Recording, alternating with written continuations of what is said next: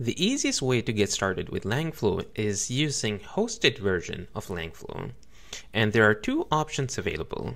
First one is on Hugging Face Spaces.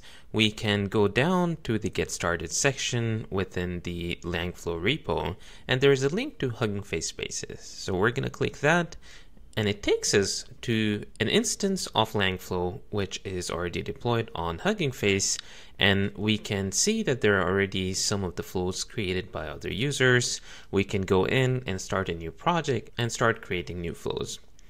But this, as you can notice, is a public space. You can clone this space or duplicate this space here and then deploy it in your own account. Now, the other option for you to access a private version of deployed Langflow instance is by using something that is provided by DataStax. So if you were to Google Astra DataStax, you'll see a link to DataStax Cloud. And in here, we're going to sign up for a new account. I'm going to go with the option to sign up with Google, since that is probably one of the easier ones. And once we sign up with an account, we'll go through the terms and policies.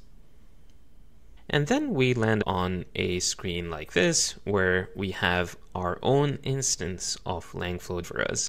And this is free for me to use. I can go in and get started building new projects. As mentioned earlier, this is a private instance, which is associated with my email account.